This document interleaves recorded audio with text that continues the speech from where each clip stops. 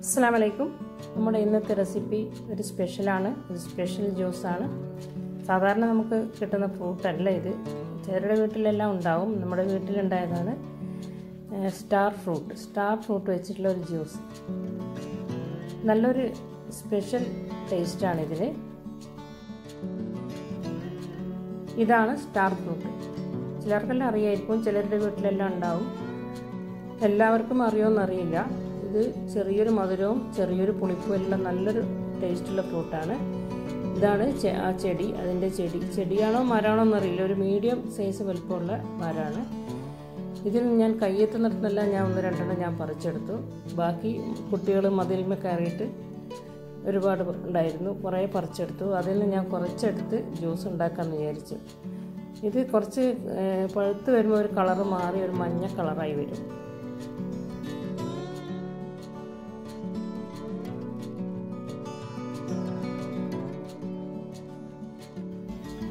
ഇത് അത്ര പഴുത്തിട്ടില്ല, നല്ല പച്ച കളറായിട്ടുള്ളത്. അപ്പോൾ പച്ച ആയാലും പഴുത്താലും അധികം പുളിപ്പൊന്നും ഉണ്ടാവില്ല.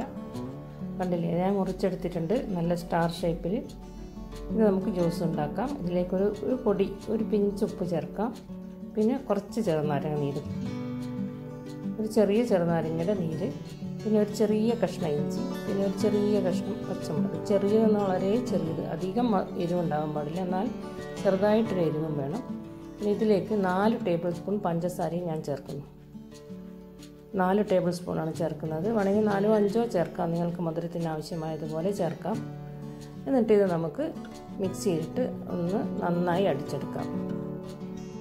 2 കപ്പ് തണുത്ത വെള്ളം കൂടി ചേർക്കണം. എന്നിട്ട് നമുക്ക് നന്നായിട്ട് മിക്സിയിൽ അടിച്ചെടുക്കാം.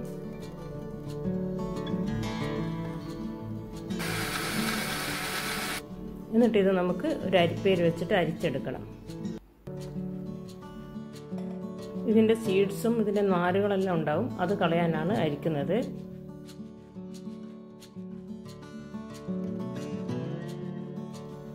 കണ്ടോ, നല്ല ടേസ്റ്റാണ്. നല്ല മധുരവും ചെറിയൊരു പുളിപ്പും ചെറിയൊരു എരിവും എല്ലാമായിട്ട് നല്ലൊരു തണുപ്പിച്ച് കഴിക്കാൻ നല്ല ടേസ്റ്റാണ്. ഇത് സെർവ് ചെയ്യാൻ വേണ്ടി ഞാൻ 2 ഗ്ലാസ് നന്നായി അലങ്കരിച്ചെല്ലാം വെച്ചിട്ടുണ്ട്. നമുക്ക് ജ്യൂസ് ഇതിലേക്ക് ഒഴിക്കാം. നമുക്കിനി ഇതിൽ ഐസ് ക്യൂബ്സ് ചേർക്കണം. പിന്നെ ഒരു സ്റ്റാർ എടുത്തിട്ട് നമുക്ക് ഭംഗിയായിട്ട് അലങ്കരിച്ച് വെക്കണം. ഇത്രയേ പണിയുള്ളൂ, പെട്ടെന്ന് കഴിയും. പിന്നെ ഇത് വെറും 3.5 മിനിറ്റിൻ്റെ വീഡിയോ മാത്രമാണ്. എല്ലാവരും മുഴുവനും കാണണം.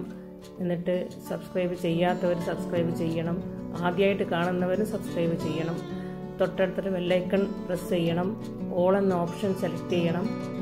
പിന്നെ എല്ലാവരും ഇതിൻ്റെ അഭിപ്രായം കമൻറ്റ് ബോക്സിലിടണം. ഇഷ്ടമായെങ്കിൽ ലൈക്ക് ചെയ്യണേ. എല്ലാവർക്കും ഷെയർ ചെയ്ത് കൊടുക്കുകയും ചെയ്യണം. ഈ ഫ്രൂട്ട് നിങ്ങൾക്ക് കിട്ടുകയാണെങ്കിൽ തീർച്ചയായിട്ടും നിങ്ങൾ ഉണ്ടാക്കി നോക്കണം. നല്ല ടേസ്റ്റാണ്. ഓക്കെ, അപ്പോൾ അടുത്ത് തന്നെ നല്ലൊരു റെസിപ്പിയുമായിട്ട് വരാം. അതുവരേക്കും എല്ലാവർക്കും താങ്ക്സ്.